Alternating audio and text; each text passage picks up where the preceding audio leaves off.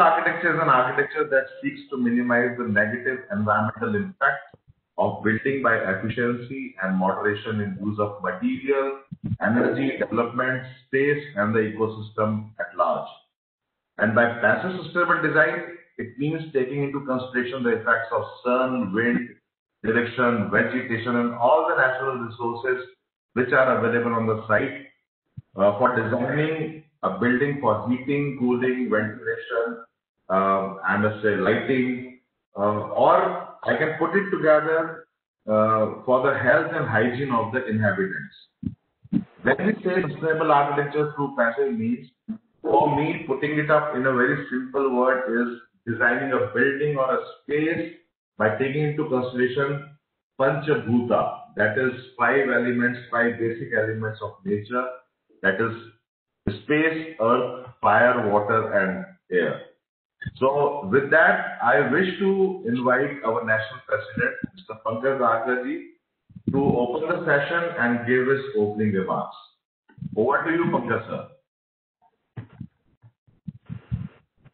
Good morning, everyone, and once again, welcome to all my international speakers. We are really delighted to have speakers from across the world and specifically different climate zones, from Pakistan, from Nepal, from Vietnam, from Sri Lanka, from Malaysia. Thank you very much, Tusharji, for ensuring presence of such eminent speakers today. And thanks to all Rajasthan team for this wonderful start of second day session. Friends, just to update you that the GEM program is driven by ASSOCHAM, which has 450,000 members. The ASSOCHAM has taken a green initiative to care of Mother Earth and to complement India's sustainability program. Our program is very simple, very can be downloaded. The guides can be downloaded free of cost. We are constantly upgrading this to complement the changes which are happening, and specifically post-COVID, we have to see that the environment is also infection-free. So this is going to add another dimension to the entire certification program. Our program is based on 2017 ECPC National Building Code of India, which are I believe are the wonderful documents of India. We do believe that any certification program does give a payback of less than 3 to 4 years, and we all know that the buildings are built for more than 50 years. We, as GEM, have the unique possibility of monitoring the indoor air quality data, the power consumption of the certified building, and also the water consumption of the building. This is something which we want to do and help future architects, because unless the data is there, you cannot do research work in this field. And this is what ASSOCHAM is going to give you, and this data will be definitely helpful to other countries also. We have in place MOUs with several engineering societies like ISHRE, ASHRE, Fire and Security Association of India, IAQL, Smart Habitat Foundation, of course Indian Institute of Architects, NARADCO, and several other societies. In fact, yesterday we did a program with Lighting Society. Our program is getting government recognition. In fact, Rajasthan, the team Rajasthan gets compliment from me again, because they were the first to get the government. And also now we are listed by CRISIL, which is an important organization. And currently we have been doing projects in all spheres, whether it is pharma industry, electrical giants like Siemens, to universities, to luxury brands of hotels like Hilton and ITC. We did huge number of programs in last 8 months, taking full advantage of COVID situation. In fact, the numbers are staggering. You will be glad to know that we attracted more than 70,000 people during this period and several seminars. Friends, we have in place MOUs with 62 universities, and we do believe that ASSOCHAM should go to the young mindset. You can see in Rajasthan team also we have several university professors aligned with us, and our belief is that unless we educate our youngsters, we are not in safe hands. So we want that every building which gets designed in future has to have a green print into it, and our young minds are the future leaders for all of us, whether it is India, Pakistan, Nepal, and this is what we believe that selflessly this is a prime area where we should be working. Friends, this is a 7 days ambitious series, first of its kind in India, and you will be delighted that we have 120 plus speakers with 14 plus varieties of subject, and during this period we will be also launching our new standards for warehousing. This is the area due to post-COVID, due to e-commerce, a lot of investment is going to happen, not only in India, in your part of the country also. So we are going to launch this standard on 3rd December, and tomorrow we are also going to come up with our new standard for healthcare facilities. So thanks to all those leaders who have worked for this. So friends, in this 8 months we did more than 50 webinars, 62 MOUs signed, various OMOs. So staggering work done by our entire leadership, and once again thanks to Rajasthan team for fantastic work they have been doing. In fact, Tusharji is also helping me to go to all the states of the country and also reaching you internationally and have some kind of understanding so that we jointly can learn and take our young generation to next stage. So friends, our Prime Minister has a dream to make a green and environmental and sustainable country, and ASSOCHAM GEM is working towards it, and we thank you very much for your support, and you have a wonderful panel. I think it is going to be one of the most interesting panel discussions we are going to have and witness during these 7 days engrossing sessions. Thank you so much, Tusharji. Thank you, Gauravji, and thank you all Rajasthan team. Thank you so much for such a kind word, sir, and for this wonderful opening remark. I won't be taking much of your time, and I don't want to be between the audience and the eminent speakers today we have on the board. So let me introduce them one by one, starting with architect Jayan Pereira. Architect Jayan Pereira completed his undergraduate and postgraduate education in architecture at the University of Moratuva, Sri Lanka. On completion of his academic career, he was elected as a corporate member of Sri Lanka Indian Institute of Architects and the Royal Institute of British Architects. His professional career has been mainly in the private sector in Sri Lanka and overseas in Nigeria and Oman. He won SLIA Design Award for the Deer Park Resort, Sri Lanka, which subsequently received the prestigious Green Global Award. Jayanta is a founder director of Sri Lanka Green Building Council. I welcome you, sir. Next on board we have architect Vibhuti Mansingh from Nepal. Architect Vibhuti Mansingh graduated from Engineering University, Lahore way back in 1972. He has worked in Department of Urban Development and Building Construction from 1972 to 79. Later, he started his own architectural firm, Technical Interface, in 1979. He has had training in housing design between 78 and 79 in Japan, with a specialization in green and sustainable building rating. As an achievement, he has participated with his Nepal National Pavilion in world-class expo in Shanghai, China, Milan, Italy, Germany, and currently preparing for Dubai. His major projects in tourism sector are Dwarka Hotel, Battisputli, Club Himalaya, Nagarkot, Madrid, Swayambhu, and extension of Kathmandu Guest House. I welcome you, sir. Next with us is architect Bisma Same Askari. She is a senior associate at Arshad Shahid Abdullah Private Limited, one of the Pakistan's oldest and renowned architectural firms. During her 13-year experience, she has worked on projects from north to south, east to west of Pakistan, as well as internationally in UK and UAE. Her passion to impart architectural knowledge and experiences had led her to teach and advise students from different universities on many different occasions. One of the courses taught by her is titled City Orientation, which creates an awareness of the city and its uncharted areas in students. In 2019, that's last year, she was elected as Honorary Secretary, Institute of Architects, Pakistan, and Chairperson-elect for Arcasia Committee on Young Architects, that is ACYA, all while convening IAPEX 2020 in Karachi. Currently, she has been appointed as convener for IFX 2021 in Karachi. I welcome you, ma'am. Next with us is an architect and doctor, Architect Tuan from Vietnam. He is a Dean, Faculty of Architecture and Engineering, Quang Dong University, Hanoi, Vietnam. He is also a member of Executive Board, Vietnam Institute of Architects. He is member of ASSOCHAM Committee on Green and Sustainable Architecture and ASSOCHAM Committee on Architectural Education. He is advisor of Vietnam Architectural Journal and also a deputy chair of Foreign Affairs Committee, VIA. I welcome you, sir.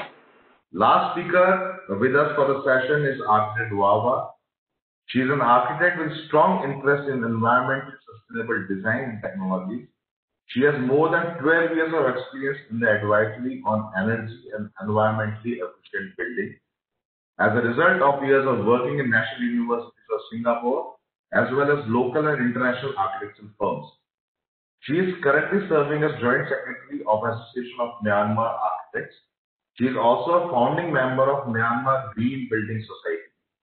She has provided the ESG advisory to numerous building developments in both public and private sectors. She has wide experience in performing building performance simulations and analysis, having worked on some notable developments such as Changi Airport, Terminal 3, and Garden by the Bay projects in Singapore, and Junction City mixed-use development projects in Myanmar. I welcome you, ma'am, on behalf of ASSOCHAM Rajasthan chapter. Now let me introduce you. I know he doesn't need any kind of an introduction. The moderator of the session today, for this session, Architect Tushar Sobhani. He is Principal Architect and Managing Director at DPL Jaipur. He is Chairman-elect Indian Institute of Architects Rajasthan chapter. He is presently serving as Chairman JAM Rajasthan chapter and ASSOCHAM Green Rating Initiative. He was convener in RKC 11th Roundtable meeting that held in 2019 last year. He is Zone Representative for Zone A and Member Representative for India in RKC Committee on Green and Sustainable Architecture. He was co-convener of RKC Forum 2017, which was an international conference of architects from around 21 Asian countries. He is also Vice Chair for Sports Committee of Indian Institute of Architects, an ardent Rotarian, and also a member of Fire Safety and Association of India. So I welcome you, Moderator Architect Tushar Sobhani, to take this session forward, and over to you. Thank you. You have to unmute yourself, Tushar. Yes. Thank you so very much, Gaurav. Thanks a lot. Am I audible now? Okay. So good morning, all of you from this beautiful city of Pink City, 11:30 here. Time is. I welcome all the eminent speakers, professionals comprising of architects and engineers, lean consultants and students for this lovely panel discussions on sustainable architecture through passive measures. And my special thanks to our President, Mr. Pankaj Dharkar, for allowing me to moderate this session, sir. Thanks a lot for your kind inspiration and motivation. Sir, when I was given this task to make this panel, and to carry out this panel discussion, I thought that since I have got my good connections with all my friends who are from different climatic zones, so all of these stalwarts who are before us, they are all are from different climate zones, and they are specialized in the subject. They know about green and sustainability in their own country. So I think it was my pleasure to have all of you in the panel discussion. And I thought that when I go to the past, when there were actually no architecture colleges, and the architecture in our climatic zones in our country, in Nepal, Pakistan, Sri Lanka, Myanmar, and Vietnam, actually they were sustaining. What was the reason behind this? There was no architecture college. There was no formal education. So I think people, our ancestors, our forefathers in those times, were actually carrying a regional wisdom, which actually respond to their climatic conditions and their own constraints. So all of us from all the different 5 countries, we got a strong legacy which I think we should carry with us and try to incorporate in our present-day design. By this, I does not mean that we should actually forget organism. We have to honor this since it is also a part and parcel about development. We have to think about the new infrastructures. But at the same time, we should not do any blunders, by just going with the active measures of making a sustainable architecture and throwing the passive measures in a garbage bin. Actually, this is not morally and ethically right. So duty of us architect is very important as far as this particular subject is concerned. We need to actually think, through the passive measures. And most of the time, I used to think why the term has been given passive measures. It should be actually active measures, We always talk that these are the passive measures. So anyways, I have got many stalwart speakers before me. So before I actually, ask them to present, and we are very delighted to hear all of you. But I'll just like to, kickstart the entire discussion presentation so that the people, gel with us. Can I have the presentation right with me? Yes. Are you able to see my screen? Yes. Okay. So sustainable architecture by passive means, this is what today we are going to discuss. My screen is visible? Yes, sir. Okay, thank you. Now, friends, you all know, time has come. All of us are talking about sustainability. And it's a time for actually retaining and reviving ourselves, our environment, not for us, but for our future generation to come. And we all know that, sustainable development actually comes from the various heads like economics, environment, and social community. And I think in most of our last events, we have always discussed about our vernacular wisdom and the contribution of vernacular wisdom to sustainability, actually, which were on the basis of passive measures. Now, I talk about India, friends. We have got 5 climate zones, hot and dry, warm and humid, composite, moderate, and cold. And I'm just citing you few pics, which actually are my old structures, And all of these structures were sustainable. They were actually green in real terms, and they were following the passive measures. And I think we have got all the 5 zones, western part being hot and dry, central part being composite, first line is warm and humid like what we have in Sri Lanka, northern part is cool, sometimes matches few climatic conditions of Nepal also. In some part of south is the temperate. Now, different climate zones, different buildings, different architecture, different techniques.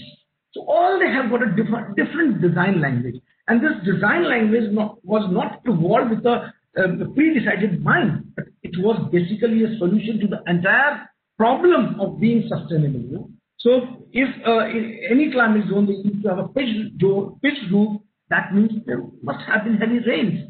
If I talk about jalis and zarokas, smaller windows, it must be Rajasthan, hot and dry climate. If I talk about northern window where there's a lot of cold, then there must be reason. So, these design languages evolved by virtue of their presence, their demographic conditions.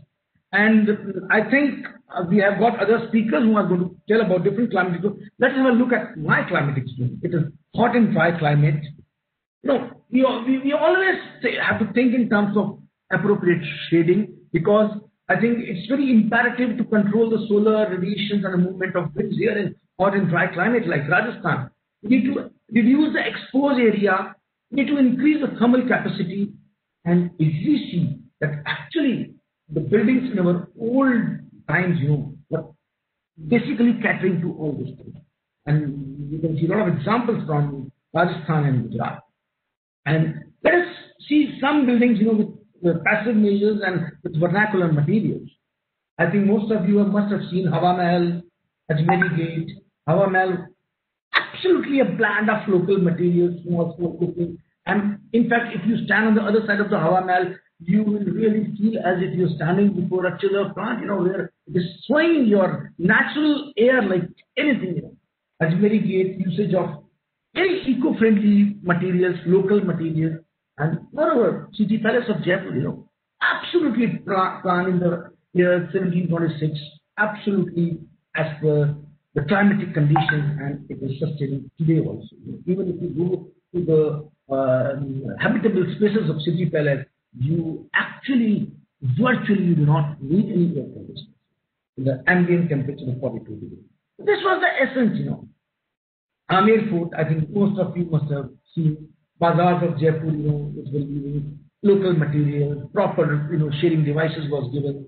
And moreover, the Bawdis, the stepwells of Rajasthan, they know at that period of time that they need to, conserve the water, the rainwater, harvest the rainwater.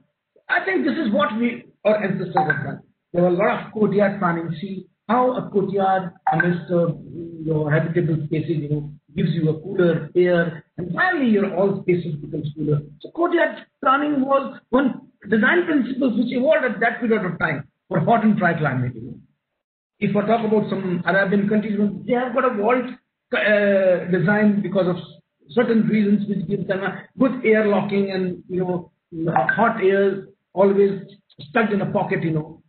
And there was a design principle which evolved in the climate of Rajasthan, which used to have a small water body in the courtyard, where they use the technology of evaporative cooling. So this is how we work today. We are taking it, but we are at the same time using a lot of gadgets. We are using active measures also. And those people were so sensible, they were so witty that they used all their regional wisdom at that time. Wind towers, we have seen that how wind towers actually work in different parts of the world. One of the best example of passive designs. The most important part, if I talk about Rajasthan, are the beautiful valleys. They have given these jalis because there's it was a design generated in Rajasthan. It was a filtration of air, At the same time, it actually by default added to the aesthetic values of any building. Zarukas were there. Always there were slitter windows, My ancestor, when I saw my Havelis and my build structure in Rajasthan, I know they give us slitter windows. There was a reason behind it. That if I give a big window, I'll have more of transfer. So just in order to get a cooler breeze by a hot ambient of 42 degrees, finally it turns into 28 degrees. This was the beauty, of their design principle.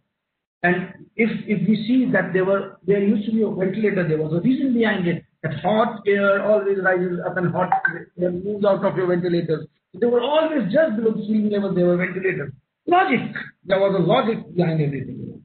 Let us understand this building, They actually did the shape in the proportion. They actually used the jali, it was an air filtration kind of a stuff. They actually used small openings. This is what was happening in Fatehpur Sikri and the buildings of Shekhawati regions of Rajasthan. And always they used to make thicker walls so that, transmission of heat is less. You get a proper insulation. And many structures they have used cavity walls also. So I think passive measures of doing architecture is actually really very cost efficient and actually practical. Friends, I think we need to take these design principles from our legacy and try to incorporate in our present day design. So this is what we are going to talk in today's topic. We've got a lot of eminent speakers, who basically specialize, as I told you, in this subject. So, one of the most fantastic speaker I have always admired, and I have taken him like my mentor,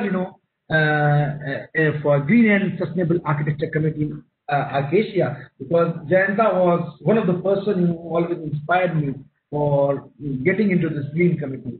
So I always love to hear from him because he comes from a climatic zone and he always thinks of a proper solution.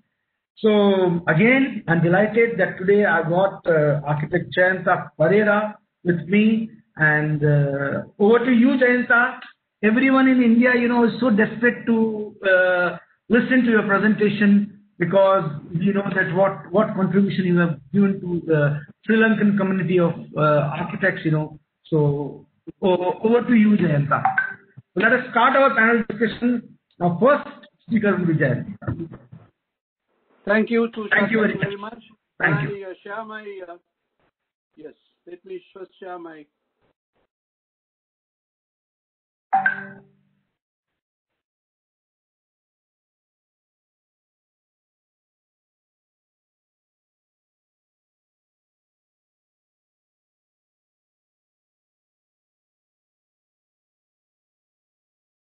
Can you all see my slide? Yes, sir. Yes, sir. Yeah, thank you. I just want to start my talk. I must congratulations for ASSOCHAM celebrating 100 years this year.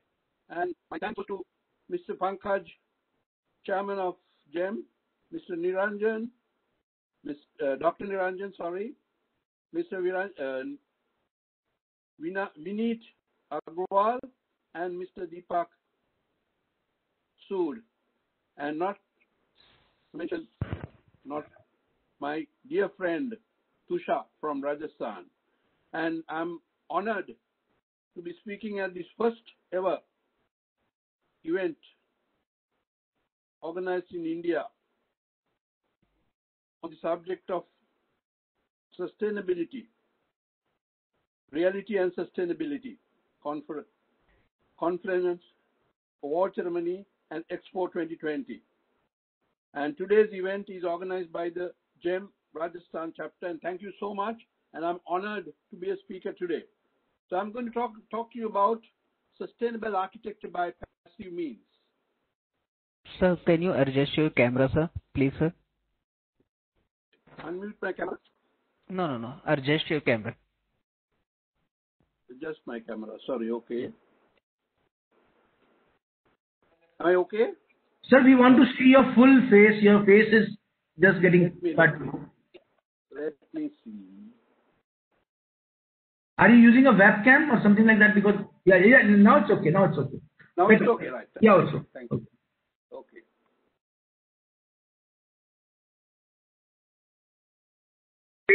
What is sustainable architecture? An approach to building that minimizes human health and the environment. The green architect or the designer attempts to safeguard air, water, and earth by choosing eco-friendly building materials and construction practices. Passive design. Design that takes into consideration the effect of sunlight, wind, vegetation, and other natural resources occurring on the site when designing the buildings, heating, cooling, lighting, and ventilation systems. Application of sustainable architecture by passive means. You need to consider building orientation, which is very, very important passive design. Building skin, what material that you use on the building skin, roof structure, what shape, what direction, so on and so forth. Then the windows, how you place the windows, then the construction material that you use, energy efficiency, water saving initiatives, and the use of landscape in and around the buildings. Building orientation, south-facing orientation, exposing the building to natural lighting and solar radiation in order to gain sufficient daylight. Now, the south-facing, the facing of the orientation of building depends on the climate that you are in. You see, if you are in a temperate climate, you will want to get the maximum sunlight, solar into your building. In the other hand, on a temperate climate, tropical climate like ours, tropical climate like Sri Lanka, where the humidity is very high and the temperatures or the sun temperature is very high against, you see, one of the most, I think it has been found that Sri Lanka has the most, a very,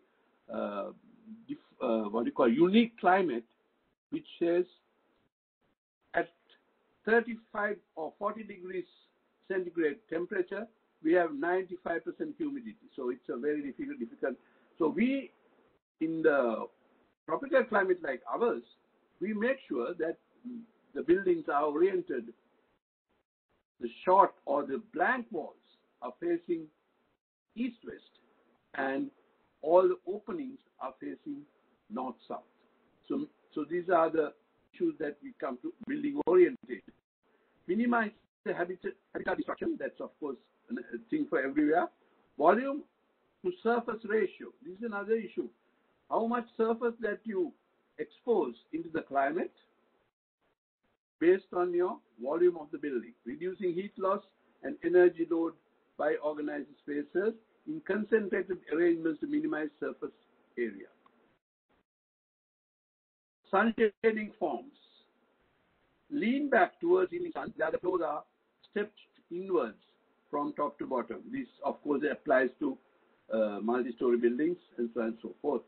Then the ventilation path, arranging multiple masses with opening spaces between them in order to improve the microclimate or temperature controlled by inducing breeze and ventilation in interior spaces. So this is what even Susha was explaining, the stack effect, the courtyard, how you induce the fresh air to get into the building, and how you introduce the hot air to rise up and get out of the building. Maximum natural thermal contact. Short side of the building is on the east-west axis and minimize the heat solar loads. Maximize the views. Although we don't talk about this, views are an important aspect in buildings because people who are living inside, they need to see outside. So to see outside, you need to locate your windows in the right place and looking at the right things. So, building skin.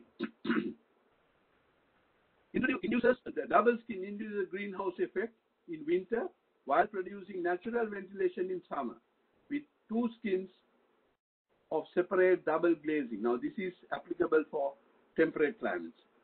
Translucent skin, sunlight controlling system that works by attaching a perforated plate or translucent wall into the building skin, producing a design that forms a translucent and uniform skin overlap with openings on the surface. This was very much highlighted in Tusha's slides where he showed the jalis of the Rajasthan buildings. Blue and sunscreen, again, this is about that. Sunscreen system that forms a repetitive pattern, creating a unified image of the facade. Closed facade. Minimize the number of external openings to prevent heat loss in winter in response to its cold climate, while natural ventilation and daylighting are induced by placing an atrium in the center section of the building. Now, this is also applicable mainly for temperate climates. Roof structure. Main area subject to the high level of exposure and deal with the heat transmission. So this is a very important aspect in building design, especially the low-rise buildings where the roof structure, which is exposed continuously to the natural environment, and therefore how to reduce the solar heat getting into the building. So we have methods of green roofs, reflecting roofs, and so on and so forth. Amount of heat produced and retained by roof can be transferred to the building, cause warmer built environment which uses a lot of energy to cool. Roof structure continued. Raised roofs, where this is what matters when you have courtyards, and raised roofs where you have the stack effect where the natural ventilation will get into the building through the courtyard and then rises up and gets out of the building, using a roofing material that has a high reflectivity of solar radiation, creating a natural environment on the roof, green roofs and green gardens. Some of the pictures I'm portraying is, if you can see the picture on the left, is from the famous architect Jeffrey Bawa's Kandalam Hotel. Windows. South side need to maximize light gain. Should have the high solar gain coefficient. East and west side should have lower coefficient as they receive high heat levels. Multiple panes, low heat coatings. Reduce long wave reduction, radiation, heat transfer. maximize natural ventilation. Construction material use of old buildings, recycle architecture salvage building material, bricks, stone, timber, and roof tiles, salvage doors, windows with frames.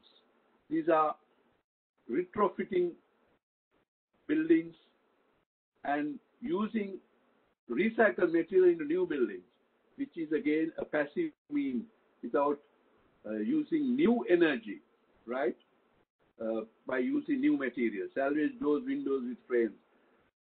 Responsibility, harvested woods, locally harvested material, bamboo, mud, and clay. In our region of the world, we can use these materials, which are very passive, sustainable materials, which can relate to architecture by passive means. Non-synthetic and non-toxic materials, obviously. Energy saving and management. Daylights and ventilation. Atrium.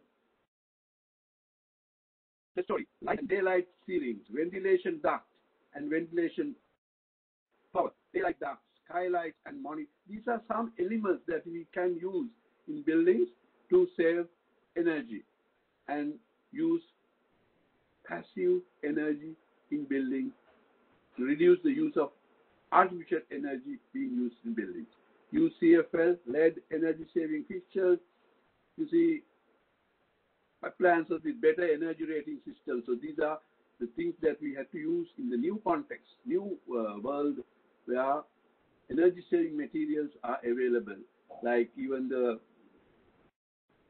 toilet accessories where they have sensor operated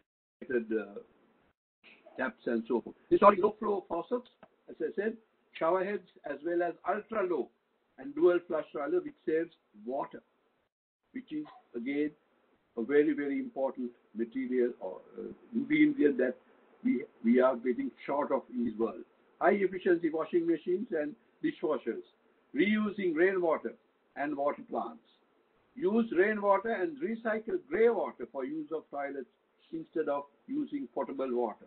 Now this, I can give an example in new cities or new development, new neighborhoods in countries like Australia. They have a two-pipe system where the potable water is used only for drinking purpose and cooking and so forth, and they have the second pipe, recycled water, which are used for washing, gardening, washing of cars and things like that. And the price of the two waters is about 5 times 5 times costly, the potable water, than the recycled water. Landscape. Wall gardens, green walls, hanging gardens. Reduce non-filtration paving and use grass pavings. Rooftop gardens, green roofs. Possible vegetation. Regrow preserve. Use minimal footprint for the building. Less cut and fill sites. Water space. Now this is again when you are designing a building in a site. These are the ingredients that you must consider if you are going to do a building which is going to use passive means instead of using more artificial means. Now this is a slide that shows different types of building. Again, the top right hand building is the famous Jimbawa's Kandalama Hotel, where it's now in the daytime you don't even see a building. It's from, if you go to the other side of the lake and look at it, you don't see a building. Some others are from our climate. And this first building is a building that won a Platinum Award in Sri Lanka, the highest building greenery on it. So that's all about my talk about sustainable architecture by passive means. And thank you very much for inviting me again. Over to you, Tusha.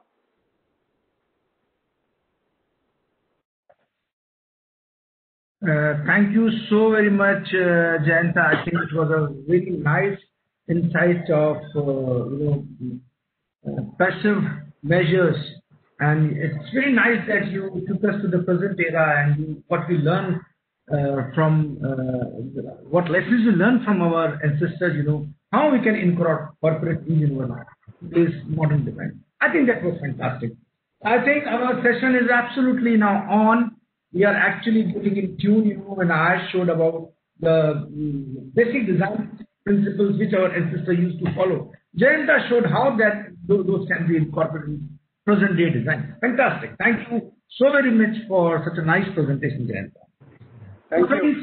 Thank you, Jayanta. Now, our next speaker is a very renowned figure and the architect Vibhuti Man Singh, who was past President Sona, and he is the chairman for Sustainable Committee of Nepal also. Actually, I have heard him, a few times, I have really heard him that he really honor to our legacies, which have been provided to us by our Mother Earth. We are desperate to hear from you, sir. So over to you, Mr. Man.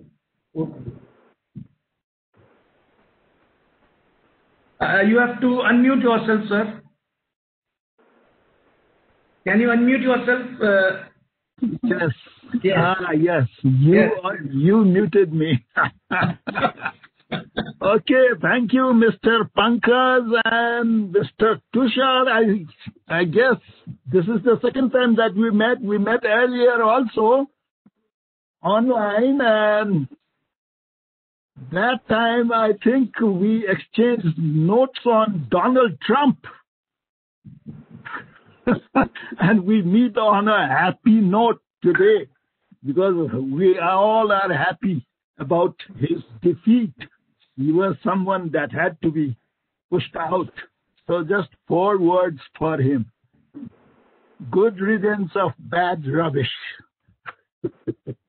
Okay, so much for Donald Trump. And I thank your associate, Mr. Neeraj Arora, also for his very successful rehearsal session the other day, and his associate, I forget his name, with whom I had some tense moments trying to get my head around the share screen function. He must have thought, "Hi Ram, what buddhe mil gaya." So okay, that's it. Thank you all. Thanks for all the participants as well. We exchanged notes with a couple of people, but first I feel that I have to sing praise for India itself. India, the very idea of India, a land of incredible diversity and 1,000 inspirations, I say. India, we grew up being enraptured by your popular culture, especially the movies and songs. My God, the songs. Kishore Kumar, Lata Mangeshkar, Mohammad Rafi, Asha Bhosle, and lately Shreya Ghosal, and Arijit Singh. My God, namaskar to all of them. The songs, my God, we are enraptured. We may be a different political entity, but our socio-cultural mix is the same, the whole subcontinent. We simply love your songs. And look at Amir Khan, my God, and my childhood hero, Sanjeev Kumar.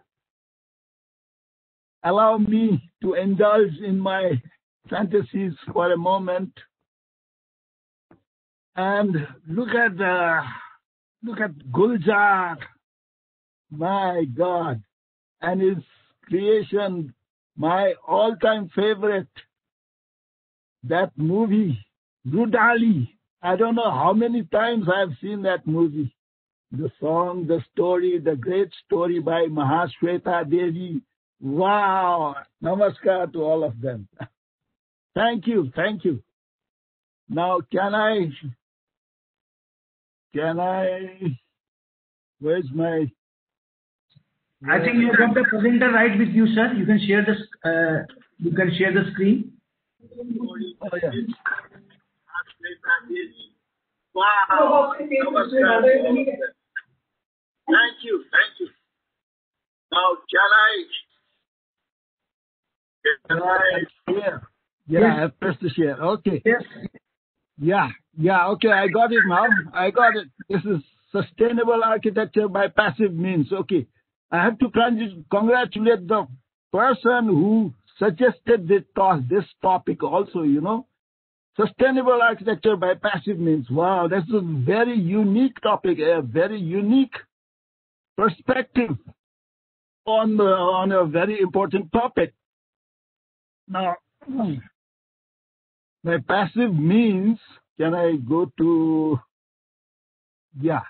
So first, we'll have to go to definitions first. Sustainable, I understand it to mean that which endures, that which survives and lives on.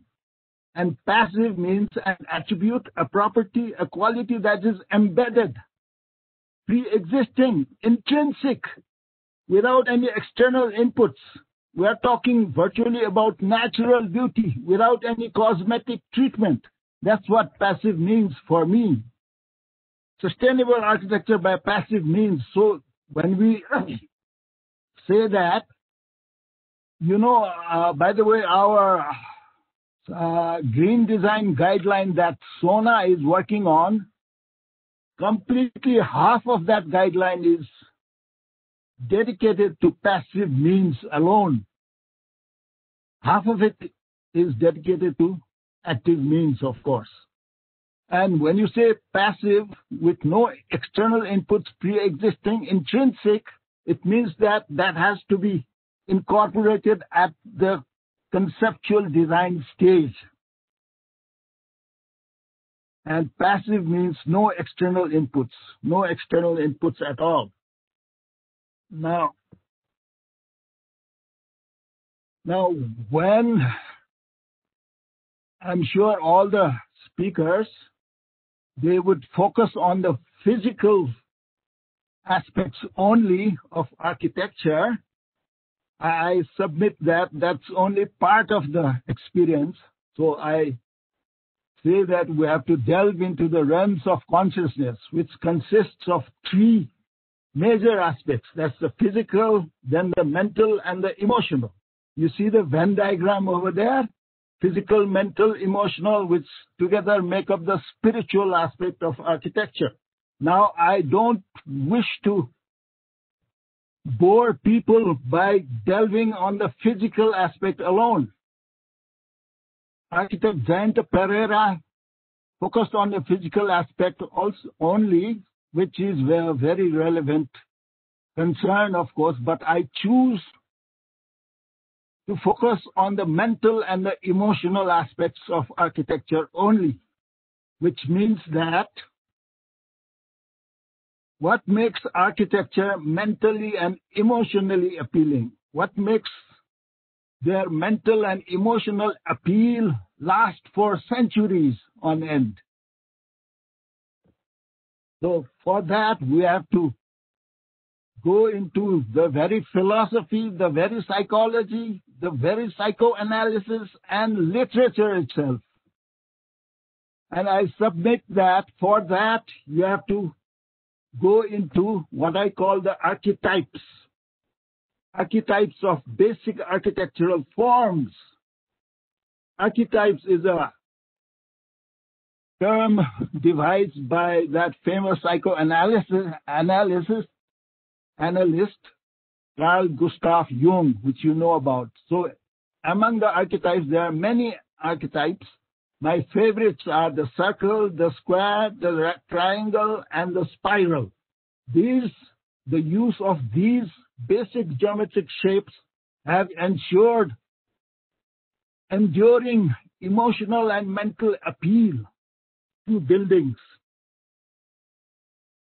And my all-time favorites in the use of archetypes in architecture, the top one is the complex, the Capitol complex in Dhaka. And the bottom one is from India itself, by that greatest of Indian architects, Charles Correa. The top one is by Kahn, of course, Louis Kahn. The bottom is by Charles Correa. And he passed away recently, of course, and why the Pritzker Prize eluded Mr. Correa can be the topic of a separate discussion, so let's move on. And other archetypes in architecture is the triangle or the pyramid. You know, we are very familiar with these images, the Sydney Opera House and the Louvre Pyramid by I.M. Pei. Sydney Opera House also, they are very well written. And spirals in architecture, that's also a very powerful archetype. That's the Guggenheim by Frank Lloyd Wright, and the use of spiral in staircases, that's in the Vatican. And spirals and circles these archetypes are very scalable. You know, you can be used at any scale, whether it is the site plan scale or the interior design scale. They are very, very scalable. And the use of these archetypes ensures that they are mentally and emotionally enduring. Now, these two images, the left one is from your own Auroville, and the right one is from Nepal. This is by Kenzo Tange. It's the master plan for the Lumbini development project. Look at the use of his spiral and squares and all those archetypes. Now, the other method that I choose to focus on is from literature itself. It's metaphors. And four of my favorite metaphors are lamp and the candle, the umbrella, the niche, and the flower. You can see the use of these metaphors in architecture, like this. Metaphors in architecture. Lamp and the candle. This is a building in China. And the use of an umbrella in architecture. This is from Singapore. And the famous nest, bird's nest. This is a stadium in China. And the use of niches in architecture. Just look at them. Their enduring appeal, their enduring attraction to the human mind. It resonates with something within us. That's what I want to focus on today. And the flower, the very form of the flower when used as an external shape itself in architecture. The Lotus Temple, that's in New Delhi. And this right one, on the right one is a stadium that's going on in China, both in the shape of a flower. Now, some of the archetypes in architecture that I have used in some of my projects, just a minute, is I've just taken three of them. I've used the circle and the square. That's a pilgrim accommodation, the image on the left, pilgrim accommodation in Lumbini itself, which, by the way, has been bankrolled by Sri Lanka. You know, it was built by Sri Lanka. It was paid for by Sri Lanka. It's in Lumbini. And the two images on the right are from our national pavilions in China and Germany. The bottom one is in Germany. The use of squares and circles and spirals in the building form itself, they are archetypes. Now, I'll leave you with tips for further research on archetypes and metaphors. The first one is phosphenes. I don't know whether you have heard about it, but these phosphenes are what exists inside us, inside our brains. Phosphenes are produced when you press your eyeballs, you know, when you press your eyeballs or when you bang your head against something, you see these stars, and these stars can be broken down into these 15 basic shapes. Of course, there are many other star-shaped patterns that you see when you bang your head or when you press your eyeballs. These are something which can be used for architecture. They are very much scalable. They can be used at any scales. And of course, the next subject is neuroscience. That's a figure of a brain with the eye of Horus from Egyptian mythology. It, approximates the location of a part of the brain which is called the amygdala, which is responsible for our mental and emotional reactions to stimuli. And this is a very, very interesting subject that people might want to research.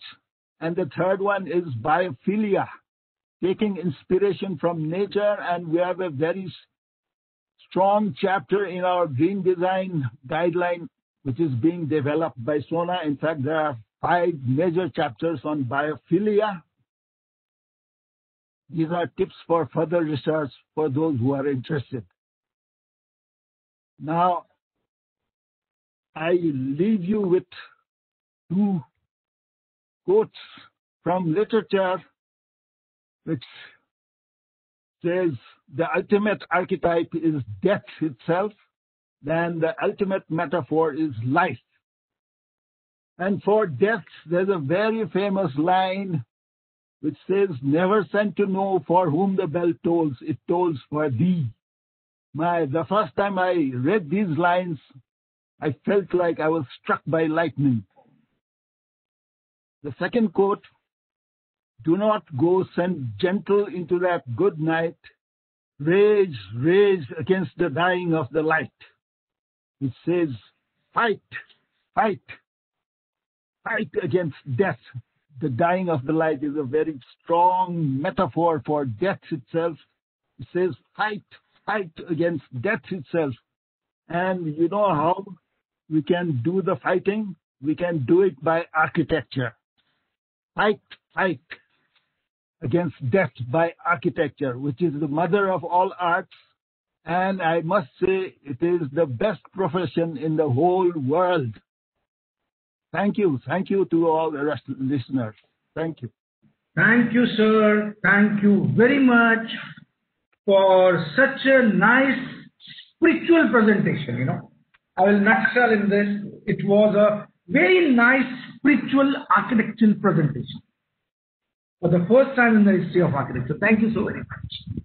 So I think you very well correlated the things, and it was almost, you just took us to the new dimensions of architecture, which actually we were doing it, but you just taught us how to correlate. Thank you so very much, sir. Thanks a lot. Now, over to one of my very dear friend, architect Bisma, a young and energetic architect from Pakistan, So, Bisma, over to you. People will really like to listen from you because you guys also are rich, like our country, in a lot of structures which actually follow the passive measures. So over to you, Bisma. Thank you, Tushar. Can you hear me? Yes, yes. Okay. So thank you, ASSOCHAM, for inviting me. Thank you, Tushar, specifically, for inviting me for this session. President Pankaj, thank you for having me, and all my fellow speakers. Is my voice clear? Sorry, I can just hear talk back. Tushar, can you hear me clearly? Yes, we can hear you. It's just a little disturbance, maybe because of the microphone. Okay, is that better now? No better, no better. Yeah, better. And of course, thank you, Gaurav, Master of Ceremonies, for running this whole show, and Tushar, all of you. And hope I can speak to you about a sustainable architecture by passive means. It will be a pictorial presentation. Since Pakistan and India are very similar, and obviously sister countries, there are many similarities, many differences, but not too many. We were one country at one point. and our hearts still belong to each other, and hopefully we share a lot in history, in traditions, in culture, and of course in friendship. So that will never change despite the boundaries that are created through politics and everything. But yes, so sustainable architecture by passive means. As you all know, sustainable architecture is, for me, sustainable architecture means something that can be sustained, something that withstands time, withstands situations, and gives back to people in ways. And by passive means, these are the natural elements that come into play while designing architecture for the people. How these elements are put into play and used is what I will be talking about. Pakistan, like India, is a country with varied landscape and varied climatic conditions. We have the mountains in the north. The south has of course the Arabian Sea, but of course it also does have the desert. Towards the east, we have Punjab, where our countries meet up, and of course towards the west, we have again mountainous ranges, etc. So the situation is very similar to India. The climatic conditions are very similar to India, and of course traditions are also very similar to India. So you all can relate to them very easily. Now, this is the architecture of the landscape. When you look at the architecture in the north, it always is something that is part of the landscape, cut into the landscape, carved into the landscape, made from the landscape. Materiality plays a major part in all of this. Materiality in the north is fairly different to that in the south. Materiality is very different from the east to the west as well. And how spaces are carved out and used by people, that also gets impacted. Again, if you see this, it's part of the mountainous range, made from stones, has fairly smaller windows and fairly smaller openings, because this area of the country gets fairly cold, where temperatures drop down to -10 and lower. Architecture of the south. This is where the part of the country where where I am, and we have the Arabian Sea over here. But the architecture of this region dates back much before that, where you have Mohenjo-daro and the Indus Valley civilization, which is known for its architecture and its water and plumbing systems at that time, where stone and bricks were used. So in this region, we end up using a lot more stone-fired bricks, and obviously to keep the structures cooler, we also have mud architecture. The Punjab, which is the east, it has a lot of bricks used over there as well. Again, because of the climate, to keep it cool, and different elements come into play with that. Balochistan, which is the west, is where you have, again, a lot of mountainous ranges, but the climate over here is much harsher. It'll be much warmer when it's summer, and then much colder when it's winter. So over here you have a different form of architecture, where you have this cave architecture, which is carved out again into the landscape. And as you can see, this house, which has a courtyard within the mountainous range. And of course, mud architecture is also used over here. Now, for passive means to come into play into sustainable architecture, there are certain elements within the subcontinent that come into play. Both in India and Pakistan, this is very similar. Again, we have the Sehen, what we call the Sehen, and you all may call the Angan, is courtyard. The veranda, called in English, which is usually a porch, which actually pushes back the main structure of giving it a little more space to step away from the heat, and allowing different experiential spaces happening over there. The Jali, which is basically a bristle, a screen which prevents from the heat. And what we also have is called the Badgir, which is the wind catcher. These again are used towards the south. Both the Jali and the Badgir are used towards the south of the country. And also, yeah, the Jali is also used towards the Punjab side as well. So these are elements that come into play when designing architecture within Pakistan, given the climatic conditions, the sustainable architectural elements, and by means of being passive. Now, looking at current day implementations, what is sustainable architecture? It is what history has left us. It is what culture gives us, and it is something that we need to hold on for the future. Yes, we were colonized, and we all decided to ape the West in this whole process, where we thought that the British rule gave us a lot more, and we always looked towards the British to guide us in all of our directives in every way. But there is a time where we have to hold on to our own culture, our own traditions, and bring them forward within architecture. So these are some projects that I'm just going to show you. These are very current and modern projects by friends and colleagues of mine, and some projects that my office has also done. This is a house, which is a 3-unit family house designed on 3 levels. It's designed by a very young architectural firm called Collace Design Studio. And again, you can see the concept of the courtyard, the screen, the jali, they all come in. Yet you have ventilation, sunlight, all of these things come into play and play an important role in this type of architecture. Again, this house towards the right by AEDL, it's towards it's in Punjab. And again, you can see the materiality used in designing this house. There's a lot of brick usage over here, whereas again, you have the introduction of the courtyard as well. Current day implementation, which still includes old methods and mechanisms, where people are still making mud bricks,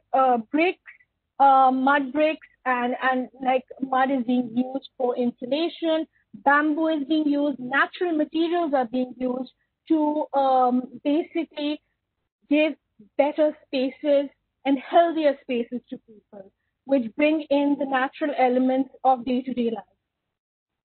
These are projects, Resettling Indus is a project done by architect Heather, whereas Barefoot Social Architecture is done by Madam Yasmin Lari. It is a project that she has been doing for a very long time and is very near and close to her. Another project that I would like to introduce you to is this bamboo house. Now this, people would assume bamboo is something that is usually used in low-income settlements, but no, not necessarily. Over here, it is being used for a client where bamboo has taken over the whole house, and it made it a very cost-effective house and a very green house in that sense, where there is minimum use of a brick and concrete where needed, and then the major elements and the screening and the jalis and the have been done by bamboo. A lot of green elements have been also introduced. The whole house on one side has been covered with bamboo, whereas the other side is completely covered with greenery. Again, the courtyard element is there, and it comes into play. This is a fairly large project. It's called the Telenor building. It's in Islamabad. It's designed by ARCOP, and what has been used here is the implementation of rammed earth, and again around a courtyard system of design. It is an office building, and there has been glass used, but again there are elements that come into play which make it again passive, make it sustainable architecture by passive means. The rammed earth, the screens, the courtyard, the water pool, again giving all the cutting down heat and all of those things. This is an urban school made in Punjab. Again, mud brick architecture with a lot of bamboo used over here. It's a low income school, but this is it is something that is commonly used in our country, where you have a combination of mud and bamboo coming in together. The Khan University Hospital in Karachi, which is the southern part of the country, where I am actually right now, is a great example of sustainable architecture through passive means. Why I say this is because it involves and incorporates every mean that I had previously discussed, whether it's courtyards, whether it's jalis, whether it's a veranda system, whether it's wind catchers. All of these have been incorporated in this hospital design. A lot of foliage has been used, a lot of greenery has been added. Again, water bodies, courtyard elements, all of these things come into play. And it doesn't even feel like a hospital, to tell you the truth. It actually gives you that feeling of spirituality and calmness that Vibhuti sir was talking about. This is when architecture goes beyond just being a building and giving you peace and tranquility, that too in your times of trouble. You can see again how all of the elements of passive means come into play with natural elements coming into the building and people experiencing them, but not making it difficult for them. Again, the wind catchers, the screens, the pushback of the entrances, they all play a part in all of this. I'm trying to keep this very short and sweet because I know we've been running over. Again, water bodies have been incorporated over here as well, because this part of the country, like Mumbai, is very hot and very dry, and its humidity levels really rise over here. So all of these elements do come into play during this. Now, these are some projects that have been done by the office that I work for, the design studio that I work for. Again, this is a low-income hospital, Murshid Hospital, but the introduction of simple design elements where you can see, the natural ventilation happening, sunlight coming in. You can see birds sitting in these in the ceiling as well. It's a courtyard system. Again, giving nature its importance, making it part of the building, making it part of the experience for people. Again, it's a screen wall as well as the thickness of this wall in front of the building is much thicker, allowing again that heat reduction and all of that to happen. The curvature of the building again plays an important role in all of this. And yes, foliage, greenery, plantation in all our designs do play an important role. As we are part of nature, we do come from nature, and we do return to nature. So implementation of incorporating nature into our designs is very important for sustainability, for holding on to our traditions, and basically being passive, designing with passive means. Again, another house, courtyard, again very important. The greenery again coming into play. All of these things play an important role, not only in sustainable architecture, but also in our health and well-being, especially nowadays in COVID, where we've all been experiencing being at home, working from home. When we design our spaces, all of these things need to come into our thinking. For example, how are we going to be in the future? How are we going to be sustainably viable? How is the architecture going to be sustainably viable? And how are the natural elements going to, take that forward for us? We need to think as designers. Hence, we need to go back to our roots and our traditions, hold on to them, and design with them in the future. Thank you. Thank you. Thank you very much, Bisma, for the tonight insight of Pakistan. I know, politically speaking, it's very difficult to get the visa, but I think you were very much physically present there. I've thankfully had good luck with that, and I've come across a number of times. That's really great. We also look forward to the same. Next time you have to come by. Definitely. Thank you so very much.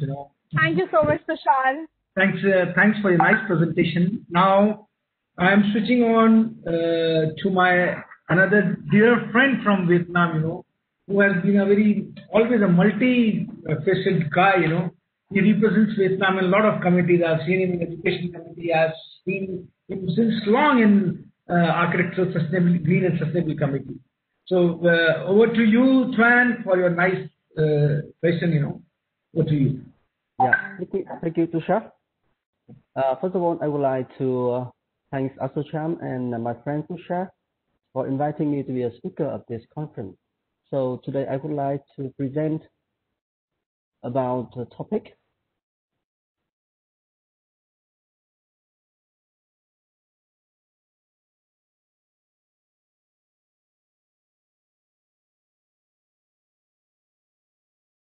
About topic.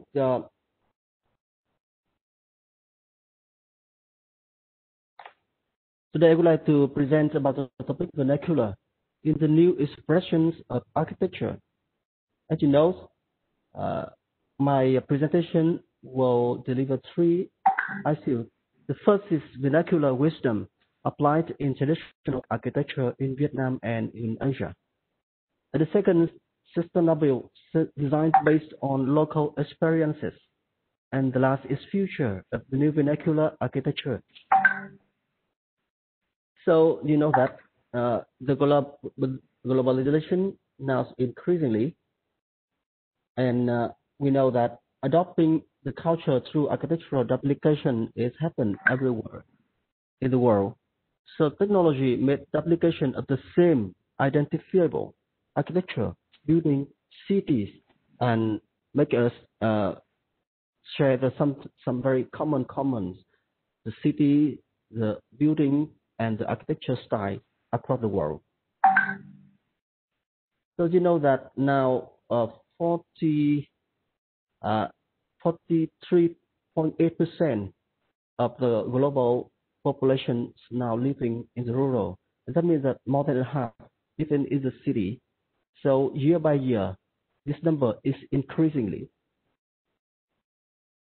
And we have questions for answering. How many resources do we spend for 1% growth?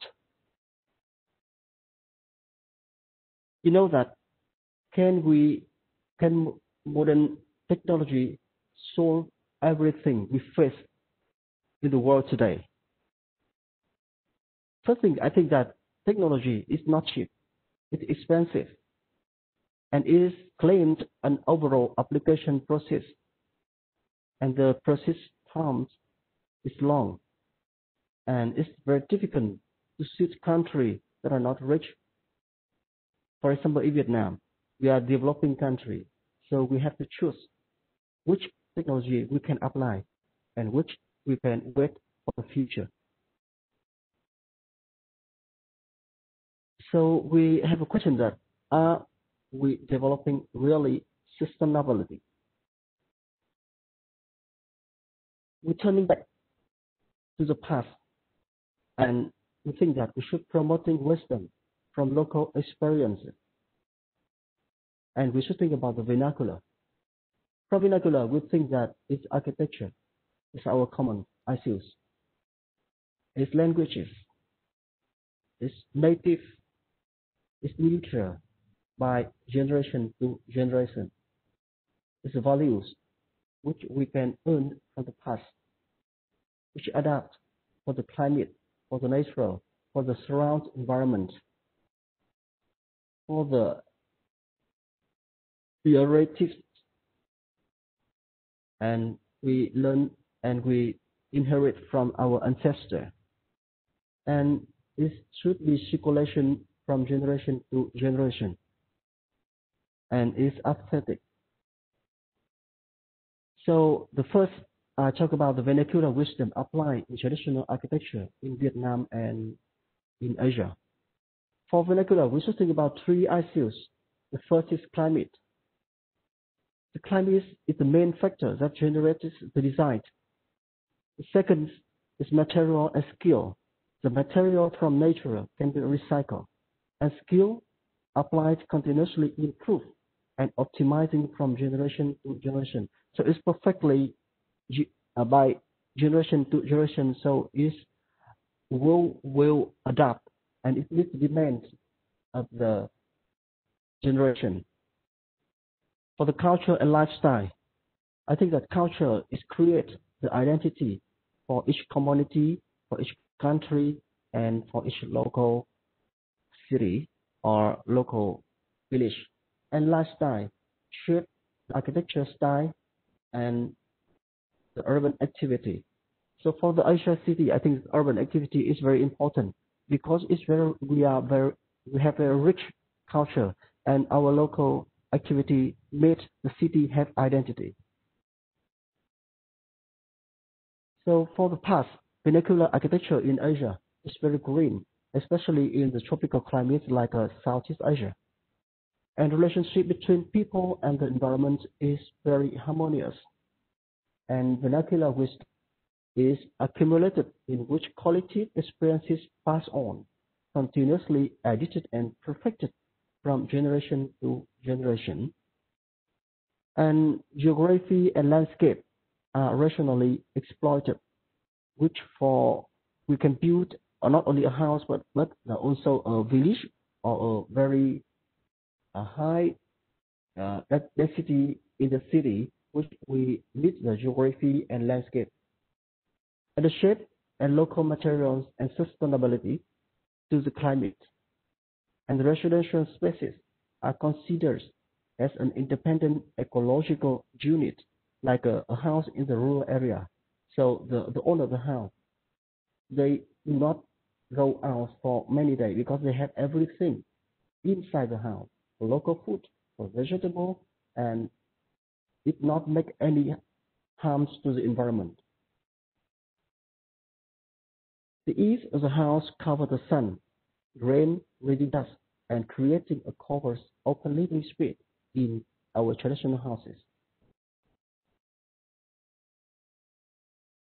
And for sunshade would create an cushion and be mobile used to catch the wind, block the sun, and create a lively facade in traditional houses in the rural area of Vietnam. So in Asia, when I compare to temple, the left is the very famous temple in the north of Vietnam, and the right is a temple in Japan. So we can see, and we compare the form, the floor lifting, and the column system between Vietnamese communal house and Japanese traditional indoor. So we can see that it has something similar or share some structural system. And if we can see, we can compare the Mats house in Malaysia and in the north of Vietnam, and you can see they can share the same material and the same ways to build the house. Or we can compare the Tip house in Penang, Malaysia, and in Hanoi, Vietnam, in the right. And you can see that it's built and renovated year by year, and this shares some shame of creating an indoor courtyard and the shade of the space inside to mix between the shop and the house. So the second, I talk about the sustainable design based on local experiences. In the modern time, vernacular architecture always respect and emphasize harmony. The new design trends combine modern and vernacular in Vietnam. We took place in 1960 decade, and this trend was started and named modern tropicalized architecture. So we can see in the designs of University of Medicine and Pharmacy in Ho Chi Minh City, you can see the two-layer facade with the modern style for 50 years ago. Another project is the University of Pedagogy in Hue, also share the same structure of the facade. Or is a very famous building in Ho Chi Minh City, it's Reunification Palace in Ho Chi Minh City. You can see the architecture, they exploit the image of the bamboo tree. In Vietnamese culture, the bamboo tree is symbolizing the gentleman So it's used to create a two-layer facade for the palace. And you can see the outside and the inside, and the effects of not only the design of the facade, but also the sunshade the architecture that he create for the inside. And for an example, facade combined with ventilation and sun intensity adjustment at the reunification palace in Ho Chi Minh City. So we have surveyed for the local and traditional houses, and the local people, they said that they have 5 issues which lead to concern when they build a house. The first is protection for sun. The second is protection for moisture. The third is protection for cold. And the fourth is protection for dry. And the last is protection for flood. So we compare the old and new vernacular. In the left is old vernacular, and the new is a new vernacular. You can see the cursor, the if, and we can change from the local and traditional style to the new style.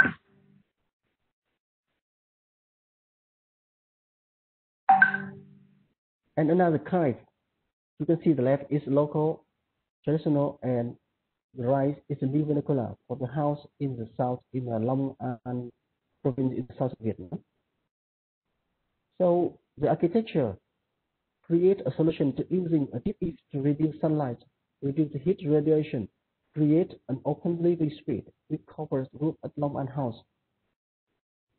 And for inside, we create also the same sometimes like a cheap house in the traditional cities in Vietnam, like Hanoi. We have many kind of cheap house. So with the new vernacular, we also create an indoor courtyard combined with the pool inside house to deliver the cooling temperature.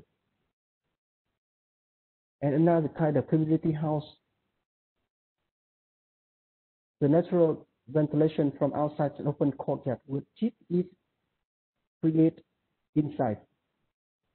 Or another house with open living space with wood material in a villa in Ho Chi Minh City. You see the open living space covered by a very large roof, so the temperature inside will reduce the affection of the heat and sun outside. And for the bigger project, you can see a hotel in Ho Chi Minh City. So the balcony and the terrace, we create the very thick terrace, and so we can see a solution to deepening the outer wall layer. So we can see the atmosphere inside and the outside is very different. And another kind of pillar house in the north of Vietnam. So from the old and the new, you can see the old is the house and the new is the kindergarten. So the architecture creates a familiar sense for children from open space. These floor on pole to adapt to topography with cheap food happening sometimes.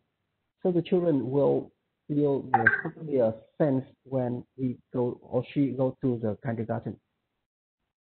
Another kind is a house in the central part of Vietnam. So natural ventilation from outside through inside and this roof in the house. So you can see the section and the wind will float into the house. So when we take a survey and the owner of this house says that during the summer also the temperature outside is 40 or 45%, but inside the house very, very cool, so they almost don't need to open air conditioner for orange summer. So the owner is very satisfied because he can reduce the budget for the electricity. And another kind of question from ONU.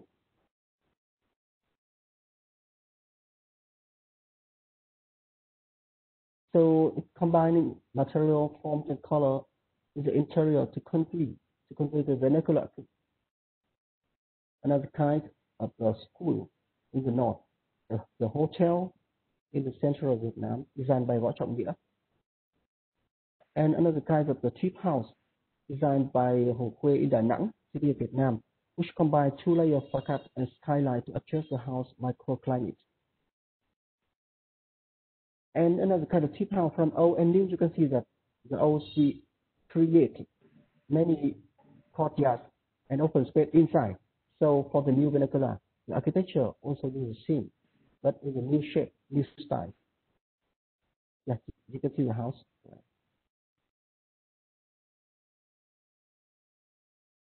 And as you can see the section, the architecture create 2 or 3 open space inside.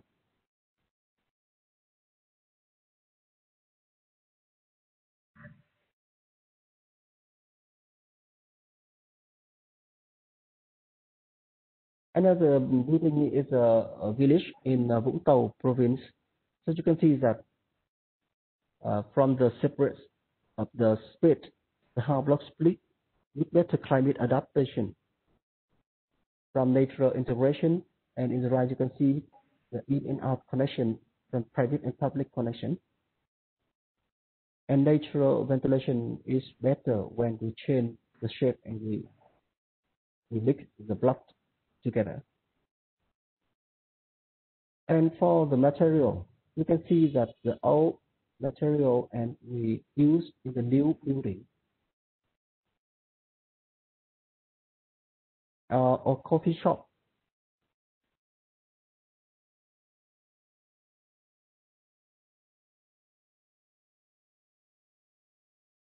Or from the wood or bamboo, we can create a very traditional material and the new shape of the building, but old traditional material.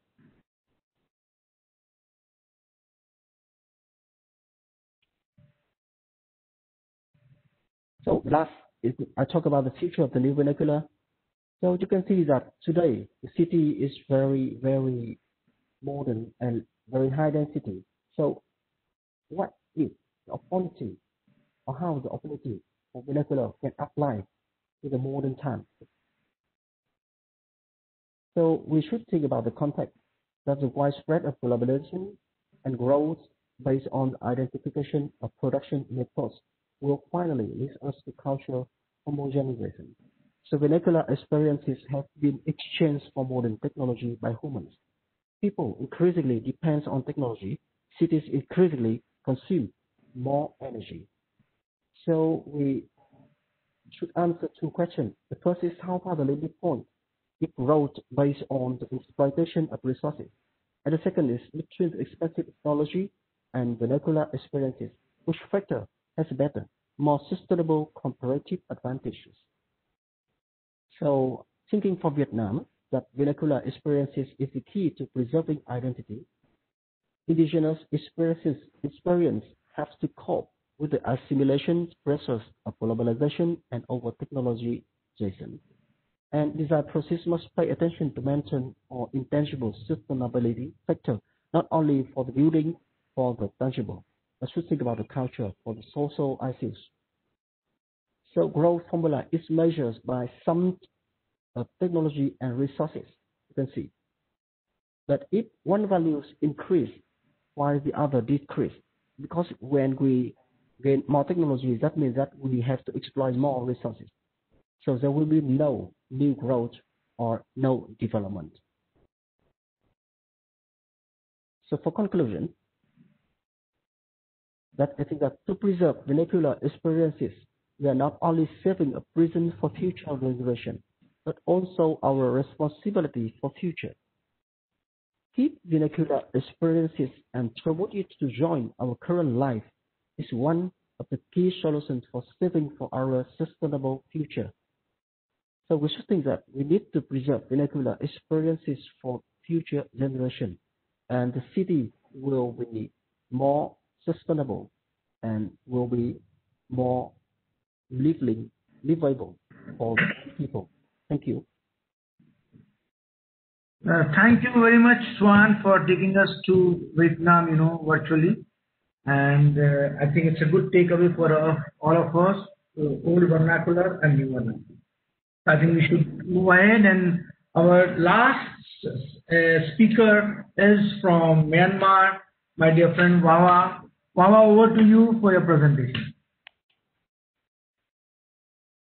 Can you unmute yourself? Sorry. Okay. Thank you very much, Tushar.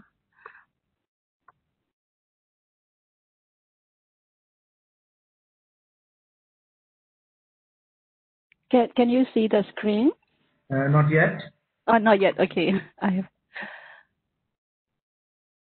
Okay. Share. Okay. Yeah. Yeah, I can see. Okay. Okay. Can you make it full screen? Yeah. Okay, sure.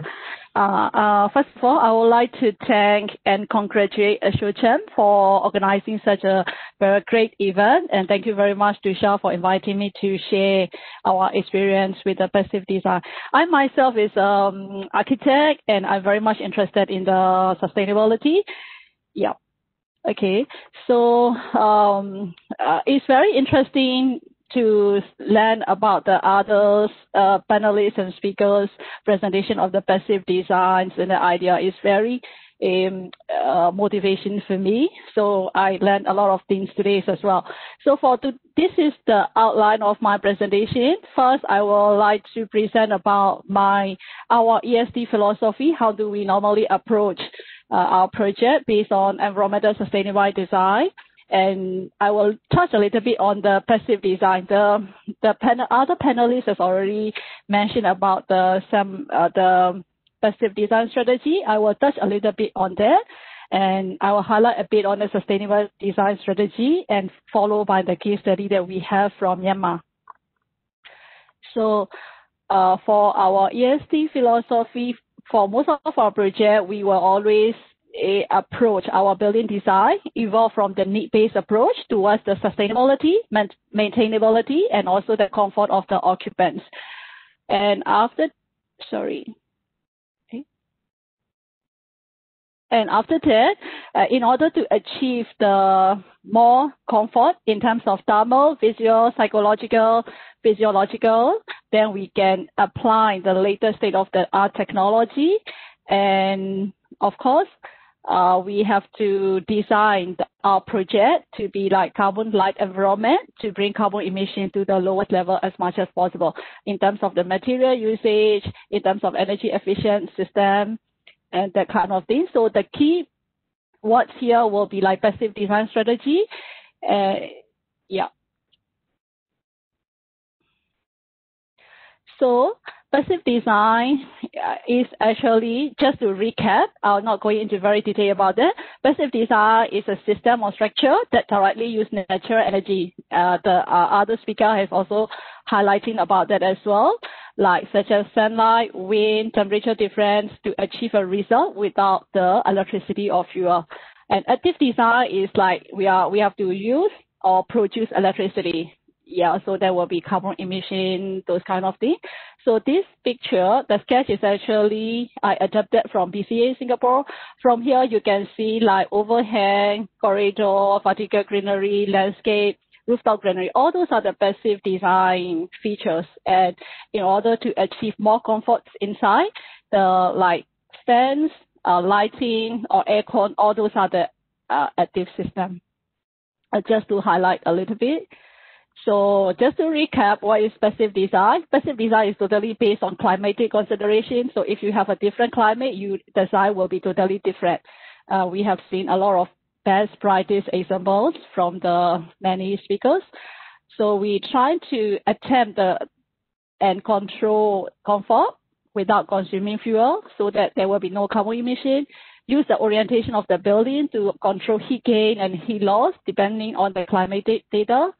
Use the shape of the buildings to control the airflow. Use materials to control heat. Maximize use of free solar energy for heating and lighting.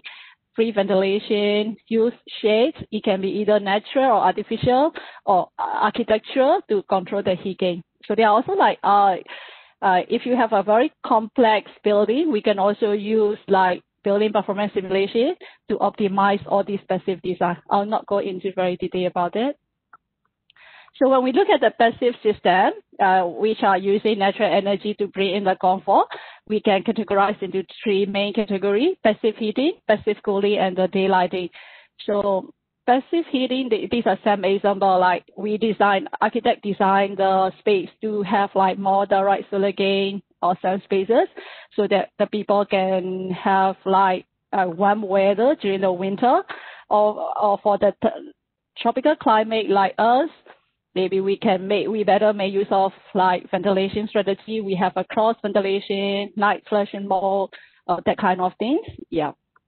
And for daylighting, I would like to highlight a little bit more detail, because daylight penetration is a good passive strategy, but we have to bear in mind that the daylight will also accompany with the solar heat gain, which is we don't want. So when we architect design the building, we have to find a balance between excessive heat gain and also like sufficient daylight to be achieved.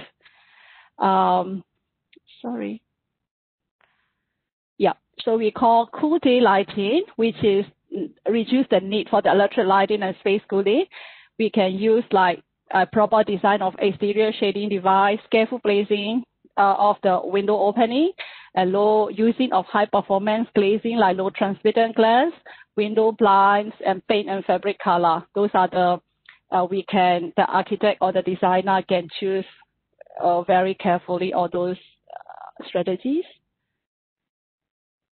And this one is a little bit more on the urban planning, more than the building scale, but I would like to highlight a little bit more about the importance of wind movement in the urban planning, especially for hot and humid climate like Yangon and also like something like Jaipur, I believe.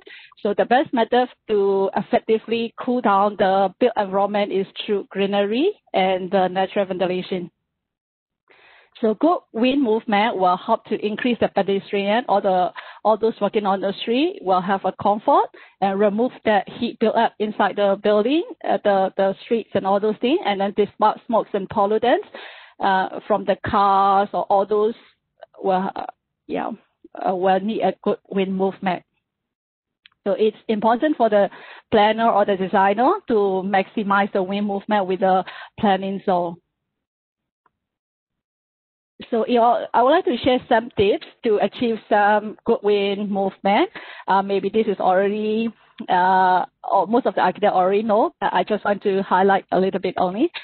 So the governing parameter for good natural performance in the urban planning will have the building block massing configuration. Instead of having a parallel configuration, it's good to have a staggered configuration so that the wind flow will not be blocked by by different blocks.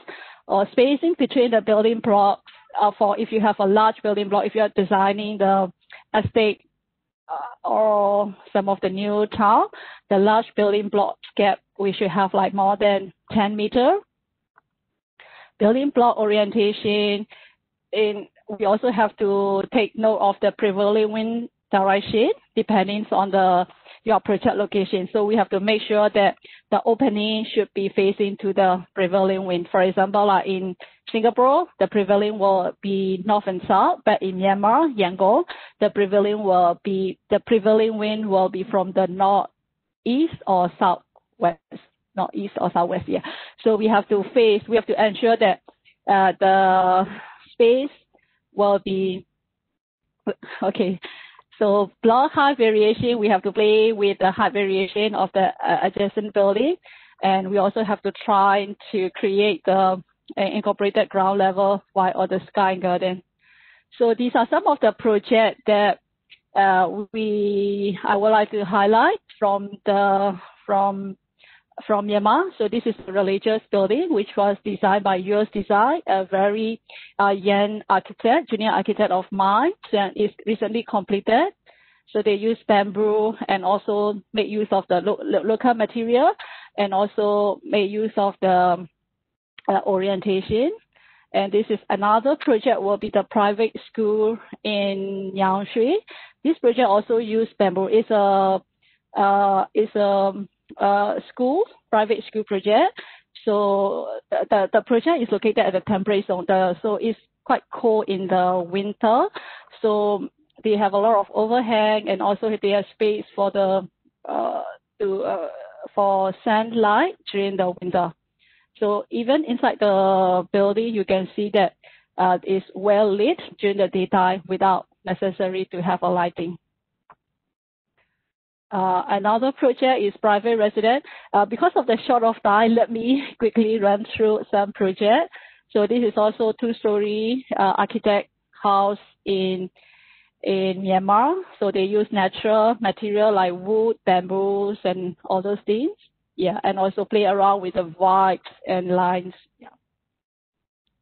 Another project is Mingla Garden Resort, which is completed in 1996, which won the ASEAN Energy Award for the tropical climate in 2007. It was designed by Design 2000 architects.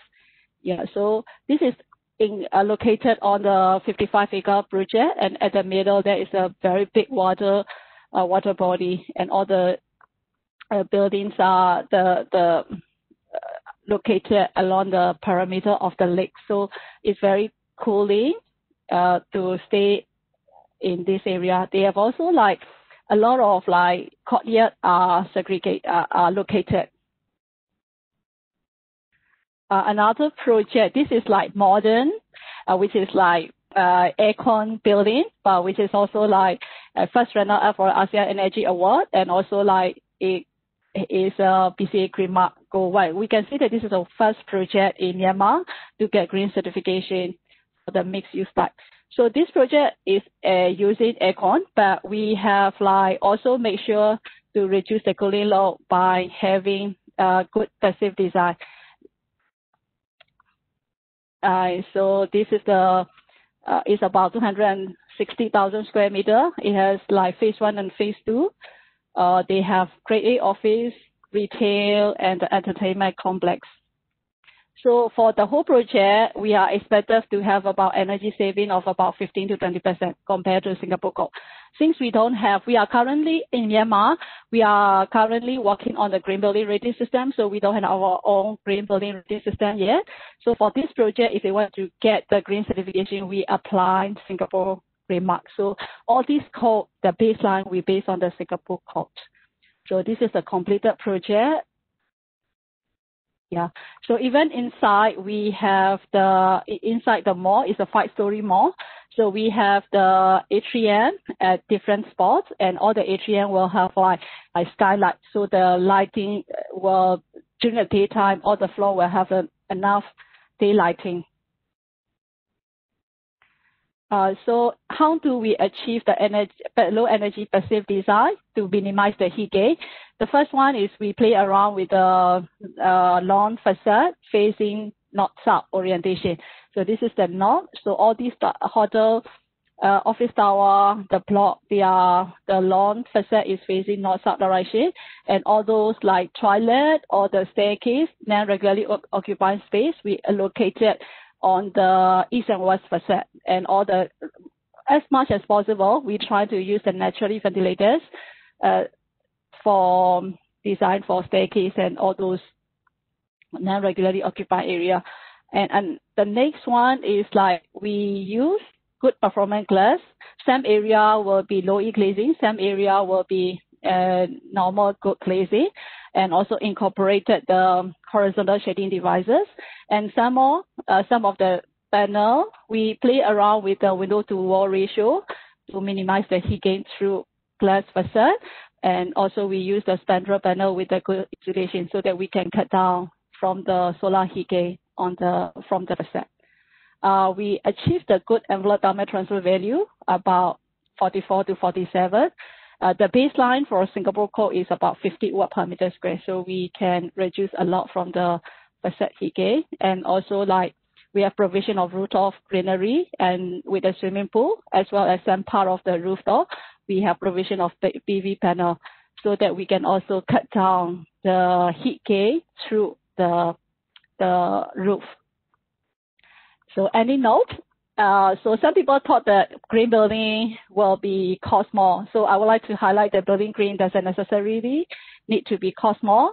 If you have used the passive design and then you step with this strategy in the day one.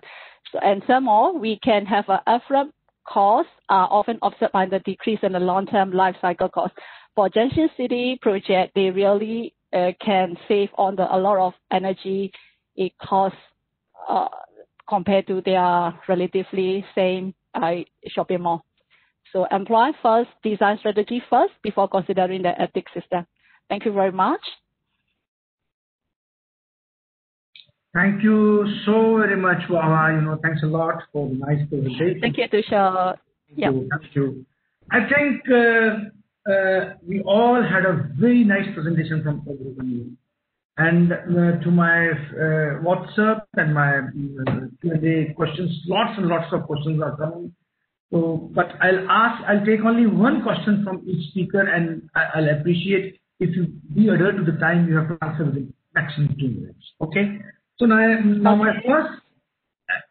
Okay. So my first question is to Architect Jayanta Pereira. Sir, just let me know. Am I audible, Jayanta? Yes, of course. Yeah. How do we relate sustainability of life and how important it is in architecture to create sustainable buildings? You got my question? Pertinent question. Yeah. I got your question. Okay. Now, with regard to how do you relate it to life, I have a very good explanation to that from our great Mahatma Gandhi. Mahatma Gandhi said, there is enough in this world for everybody's need, but not for everybody's greed. So that is what sustainable design or sustainable architecture or sustainable built environment is all about. With regard to the next part of it, how architecture helps sustainable living or sustainable built environment. As I think the Bhuti said, architecture is the language of all languages with regard to the built environment. So if architects use architecture properly, right, with regard to sustainability, then we are contributing to the global climate issue. Now, one of the things that we need to do as architects is that make sure that our future generation is educated on sustainable architecture. So there are 17 SDG goals that have been declared by the United Nations. We need to make them taught to our future generation of architects. If architects are going to survive, that is how architects are going to survive in the future. If architects are not going to learn SDG goals, then forget about the architecture profession in the future. Somebody else is going to take over. So I have made this suggestion to many organizations that SDG, Sustainable Development Goals, must be a compulsory module in architectural education in the future. So this has to go to all accreditation boards to make sure that if you want to get your course accredited, have a compulsory module on SDG goals to be taught to our future generation. Thank you. I hope I gave an answer to your question. Yes. Absolutely, Jayanta. Thank you so very much. Mr. Vibhuti, over to you. I'll really not ask the figures that by how many votes Trump has lost, But my question to you will be, that could you please highlight, since in Nepal you have been talking a lot about your own sustainability principles, So can you please highlight 3 passive measures design solutions, which makes your build form a bit sustainable? Well, can you hear me? Yes.